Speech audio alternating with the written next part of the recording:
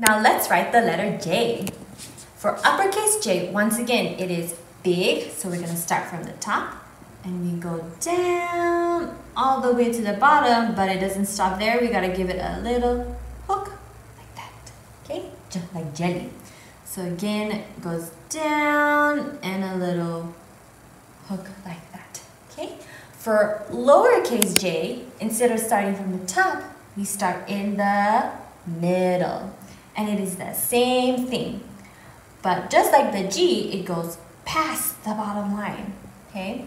So we start from the middle and it goes down. Don't stop there, keep going and whoops, whoop, just like that. Oh, we're missing something. It needs an I, like that, okay?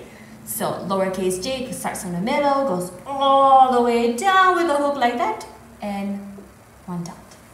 Uppercase and lowercase j.